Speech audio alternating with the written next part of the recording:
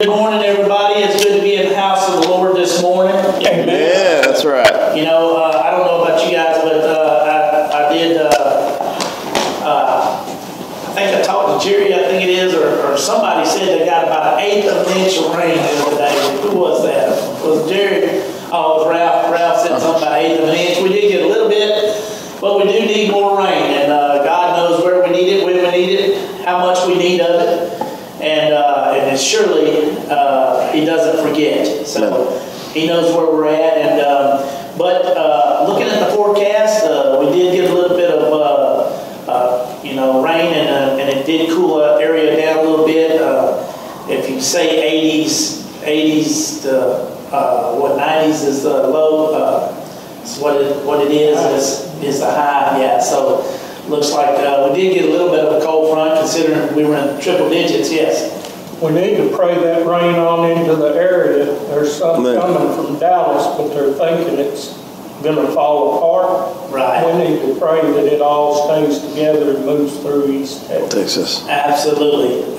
We do need to make sure that we be specific about our prayers, and God will definitely understand what we're trying to ask for, and everything, and we have, like I said, been really hot here lately. You walk across the yard and it sounds like you're walking across some cornflakes or something, just, everything's burned up, so I haven't had to worry about mowing here lately. I don't know if you guys have, but I have. So, pray that we get some more rain. Those farmers out there that grow hay and stuff, hay has just gotten to where it's just outrageously priced now, and it's because, everywhere you go, there's no rain. So we need to make sure we keep that in prayer as well. So, but praise God that He is all-knowing, and He's righteous to give us what we deserve, and when we deserve it. And so we'll get rain soon. Hopefully, keep us in prayer. This morning we're going to be in Hebrews chapter 13, verse 8. Hebrews chapter 13, verse 8. It says, Jesus Christ is the same yesterday, today, and forever. Jesus Christ is the same yesterday, today, and forever. Let us pray.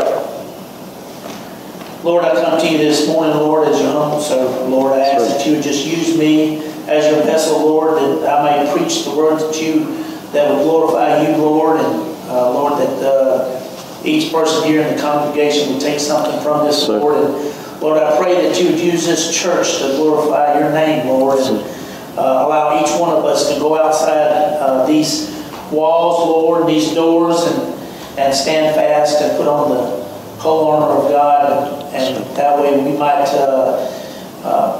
stand fast against the fiery darts of the darkness and principalities that are out there to wage war against us, Lord. And Lord, we ask that you be those that are on our prayer list, Lord, and we have so many, and we've taken some off them, but we keep continually having to add people to the list, Lord. So we know that you are a righteous God, and you are the God of healing, and the God of all power, Lord. We ask that you would just take into consideration these that we put onto the prayer list, Lord. And Lord, we ask that you would just bless us with some rain, Lord.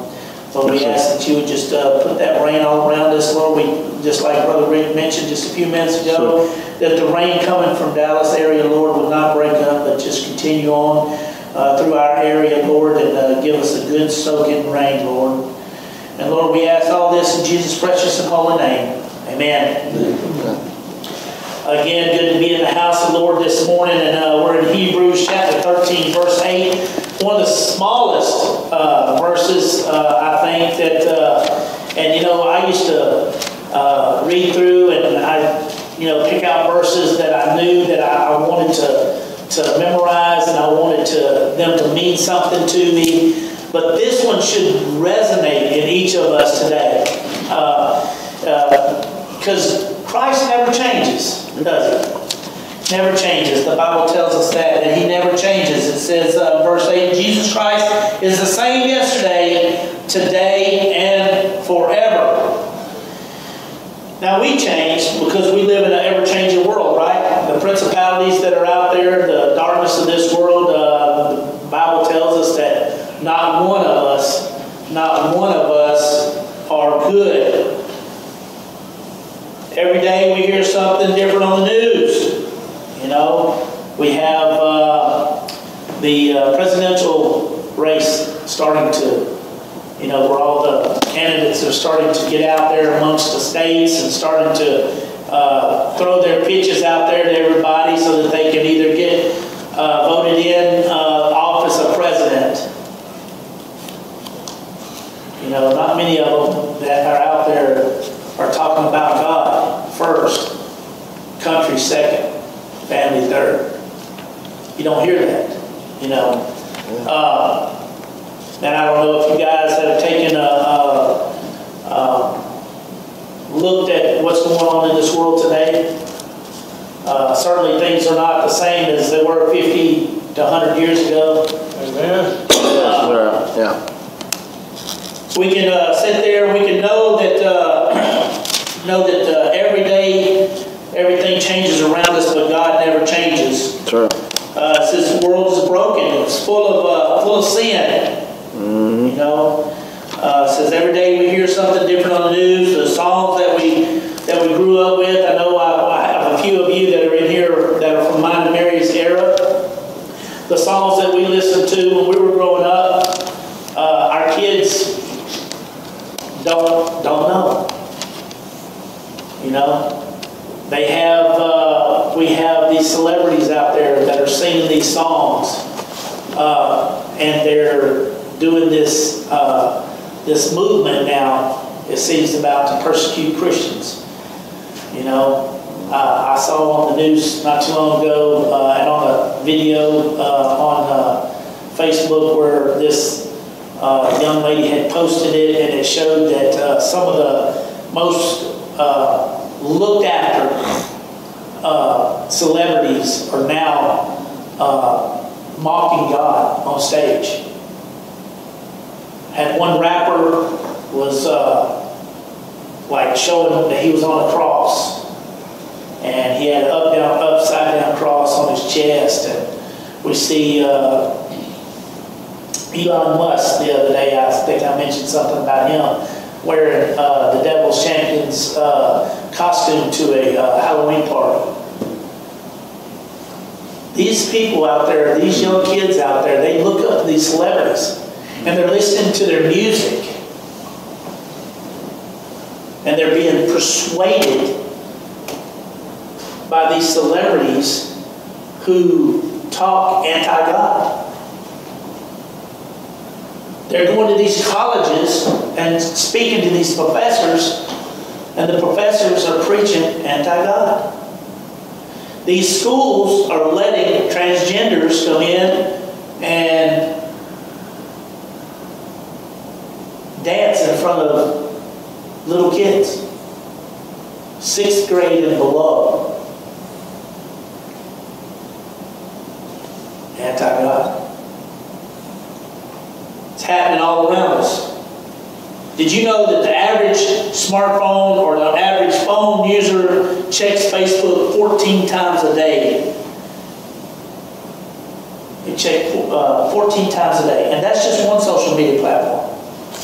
We have Facebook, we have what? TikTok, and we have, what are some of the other ones? Facebook, Snapchat, Twitter, Instagram, yes. You know, and we see all these posts. These kids out there nowadays, you know, we talked about it this morning and a little bit this morning in Sunday school, being influenced by these celebrities and being influenced by the world out there, the way things are going, the way people talk, the way they act towards each other. God says we're supposed to love thy neighbor as thyself. That's not happening anymore.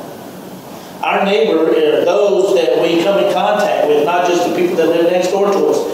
It says more TV shows are being watched now instead of going to the movies. Music is now streamed and not downloaded. People never really leave the office anymore because of what? The technology's right there. The computer's right there. People text more than they actually talk to each other. I noticed that the other day when we went to Mama's. We sit down there and we eat and we conversate. And I don't know about you guys, but I'm always looking around. My OPSEC is just off the chart. And so I'm looking around and I see people all the time. And they're right across from their partner, from their husband or their boyfriend or girlfriend, and they're steady on their phones. Used to not be that way. Used to be able to talk to one another. Families used to come and break bread and pray, asking God to bless the food at the dinner table. And now you have the kids telling the parents what to do, and the kids telling the teachers what to do.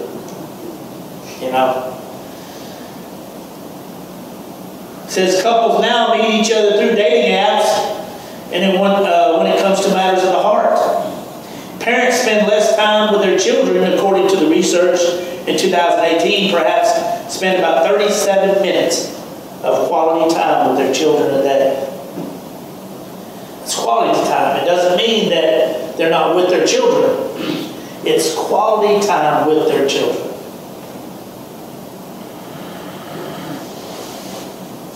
Quality time with their children. No longer happening.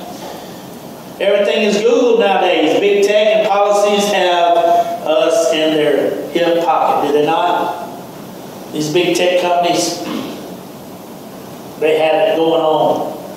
These big churches, they have the light shows and stuff like that. But God never changes. It says right here, Jesus Christ is the same yesterday, today, and forever. He doesn't change. Amen. John chapter 1, verse 1 through 5, it says, in the beginning was the Word, and the Word was with God, and the Word was God. He was in the beginning with God. All things were made through Him, and without Him nothing was made that was made. In Him was life, and the life was the light of men. And the light shines in the darkness, and the darkness does not comprehend it. In other words, those out there that are not Christians, they don't comprehend the Word of God. How can they? They haven't accepted Him as their Lord Jesus Christ, as their Savior. 1 Timothy chapter 3, verse 16 says, and then without controversy, great is the mystery of godliness. God was manifested in the flesh, justified in the Spirit, seen by angels, preached among the Gentiles, believed on in the world, and received up in glory. And He sits at the right hand of the Father right now making intercession for you and I. Amen. Amen. That's right. Everything that we do, everything that we say, do you know, is being written down? Everything that we do, everything that we say is being written down.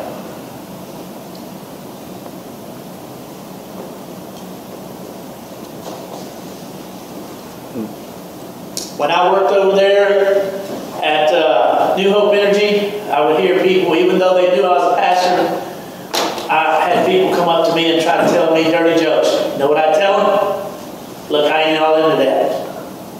I don't want to hear that. If it's not clean, I don't want to hear it. Why? Because when you put yourself in that position, and when you put yourself in that category, guess what's going to happen? The world is going to say, oh, okay, he's right along with me. The next thing you know, somebody is cussing. Next thing you know, you get mad, hit your finger, and guess what comes out of your mouth? Yeah. Profanity. The Bible talks about it.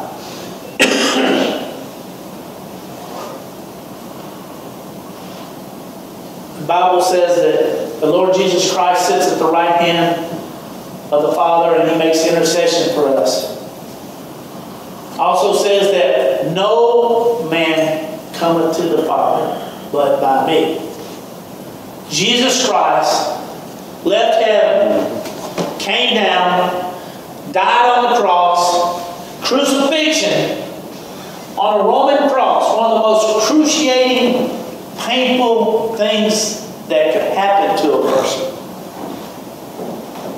Bled and died, and with his last breath, he said what? It is finished. He was buried in a tomb. 3 days later, rose again. Amen. Is now, again, sitting at the right hand Amen. of the Father.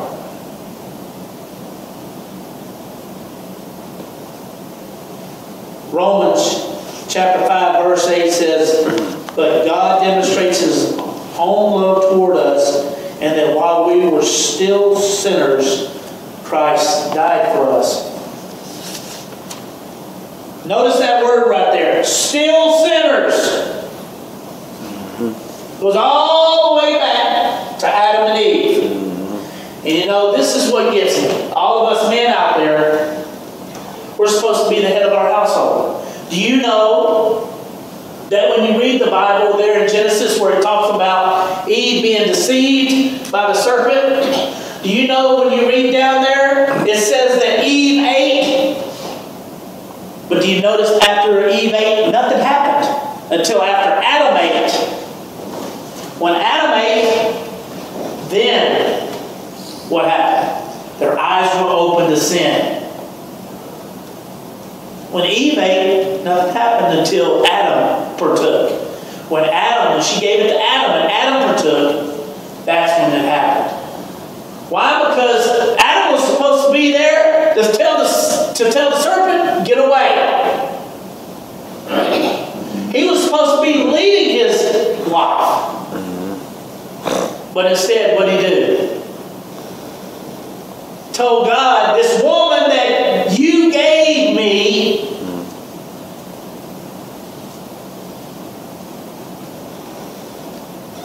she gave it to me and I ate. God never changes. He is a righteous God, a loving God who is deserving of worship and praise each and every day. Like I said this morning when I got up, I thank the Lord Jesus Christ that I had another breath, that I could come here and preach His Word and stand fast, knowing that I know Jesus Christ. I have Him in my heart. Amen. And I know that when I pass away, when I take my last breath, that my Bible tells me to be absent from the body is to be present with the Lord. I know where I'm going. John chapter 8 verse 58 says, Jesus said to them, most assuredly I say to you, before Abraham was, I am. Malachi chapter 3 verse 6 says, for I am the Lord, I do not change. Therefore you are not consumed, O sons of Jacob. He doesn't change, folks. He is the same yesterday, today, and forever. That's right. That's right. Amen. He is not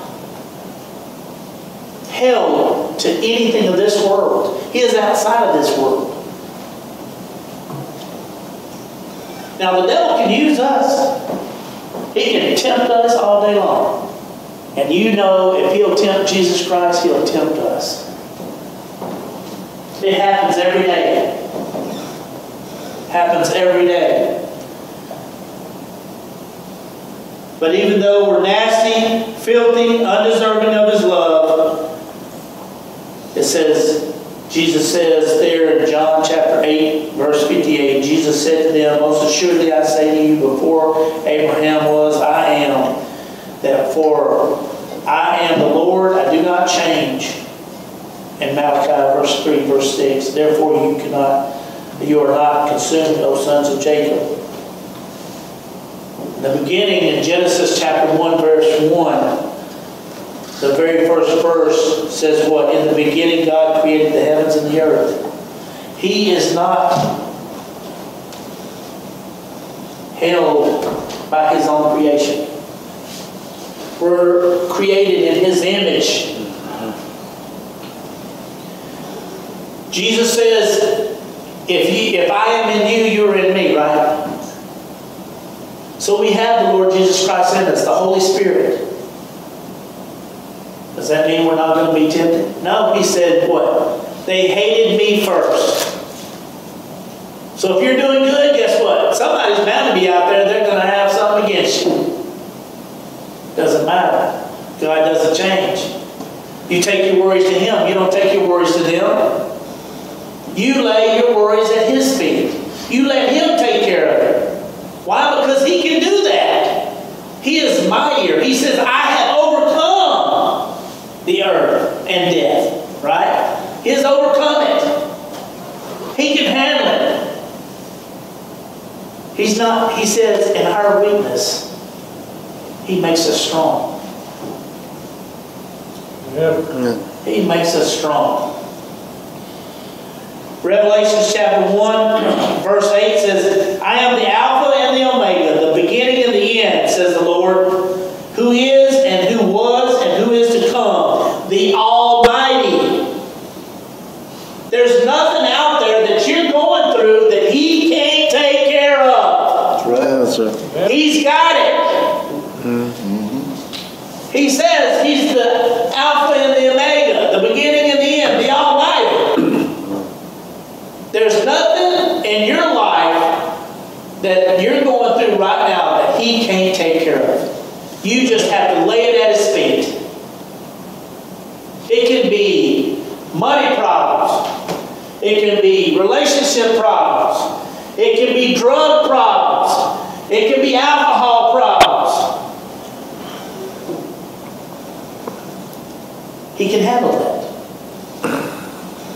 You just have to be obedient enough to give it over to him and not take it back. We have that problem, don't we? I know I do. I'll be the first one to tell you. I give it to the Lord, and then halfway through the week when things are starting to go Jim's way, guess what I do? I got it, Lord. Why don't you take that back seat right there? I got this. No. That ain't the way we do it. We got to turn it over to him. Let him have it. True. He is stronger than us. He can handle it. He will take care of it for you. True. From time to time, our eyes are open in the morning. From the time we open our eyes in the morning, Satan's on us 24/7. He's going to start from the very first moment that you get up in the morning. If there's something he can do to get your day started off in the wrong direction, you can bet your bottom dollar that he's going to take advantage of it. He is going to take advantage of it. It might be the way your spouse looks at you. It might be the word that he or she says to you. It might be that. It doesn't matter. That toothbrush could have fell off and fell in the toilet. That's the only toothbrush you have. Guess what? That can make you so mad that it can ruin your whole day. Why? Over a little piece of plastic with some brushes on the end that you can go and buy, or you can get another one. Why let it ruin your day? You got Christ. You're breathing. You're able to make a difference in someone else's life. You're able to do God's work. You're able to tell someone else the good news, what God has done for you. Your testimony is the most powerful thing that we have. Your testimony of the Lord Jesus Christ is the most powerful weapon we have.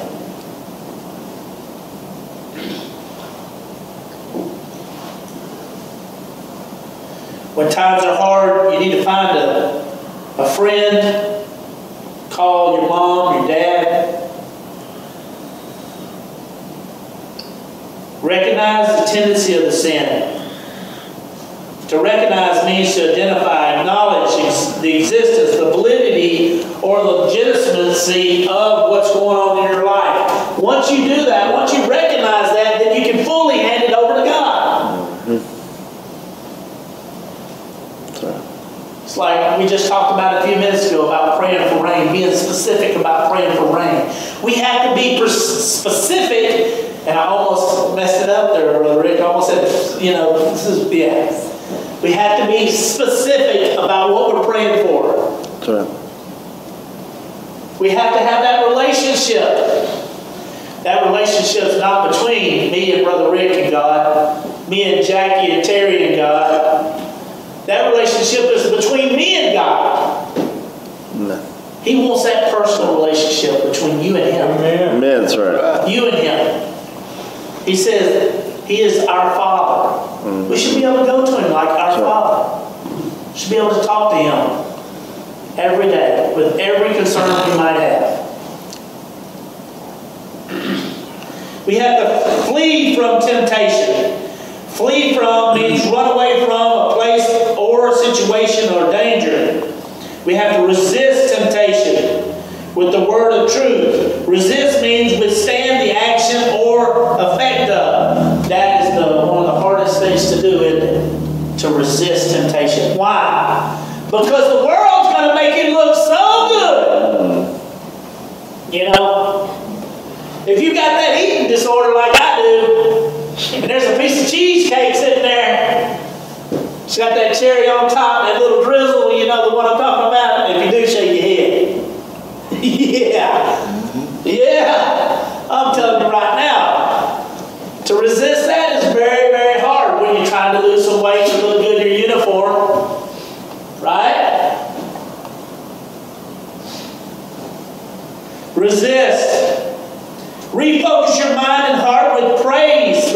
Refocus means to state or quality of having or producing clear visual definition.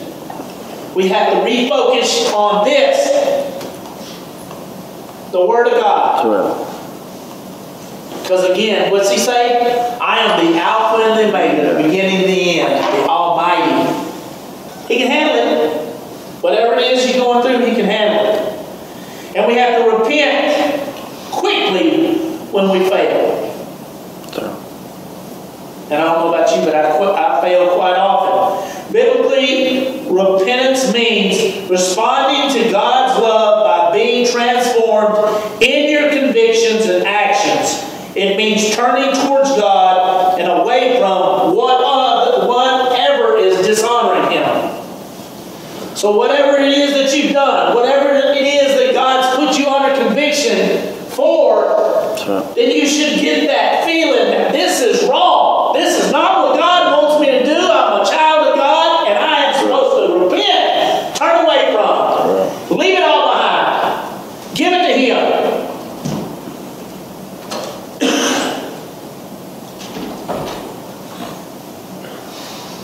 Why? Because it dishonors Him. It dishonors Him. God says what? If you love me, you will obey my commandments. Yeah. Amen. That's right. You will obey our commandments. That's right. Remember, God doesn't change.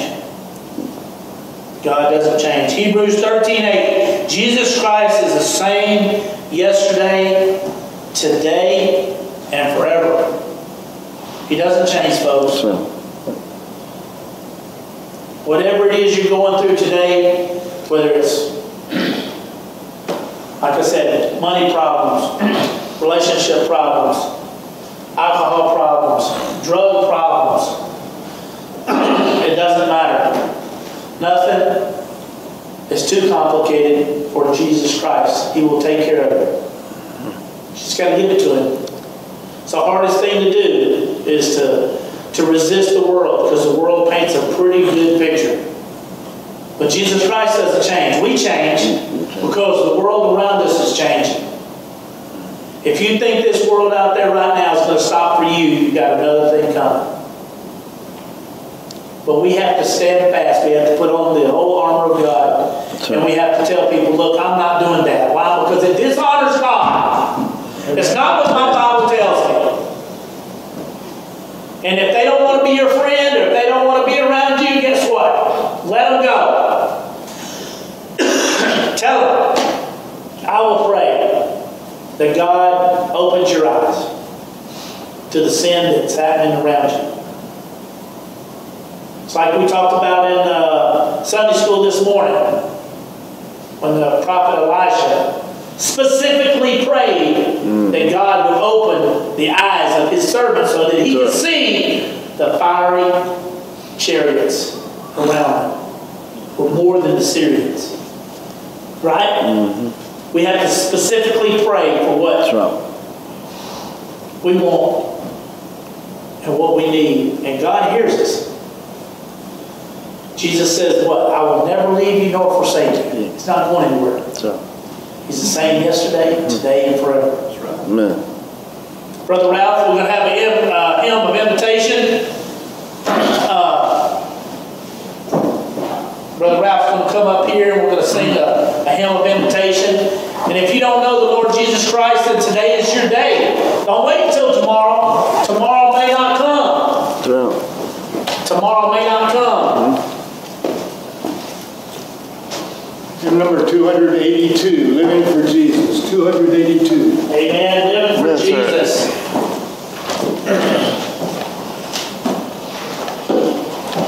Living for Jesus. You guys come down. If anybody wants to come down, we'll pray. Striving to please Him in all that I do. Yet in allegiance, glad-hearted and free. Give it up to the Lord. This is the pathway of blessings for me. Oh, Jesus, Lord and Savior, I give myself to Thee. For that with Thy atonement, this give myself for me. I am no other master. My heart shall be Thy throne. My life I give henceforth to live the Christ for Thee alone. And all God's children said, Amen. Amen. Brother Roger, will you close us in a word of prayer this morning, sir? Most gracious Heavenly Father, thank you for this day. Thank you for the cooler temperatures that you've given us. Yes, Lord. Father, Sir. we just ask that you will give us more of your blessed rain. Just let the tears fall on this parched land. Sir. Father, I ask that you be with this church, be with all of our members, and be with our guests, that they may know you and that we may all follow you. Yes, sir. Be with us as we go our separate ways and see us back at the next time, next appointed place. In Jesus' name I pray. Amen. Amen. Amen.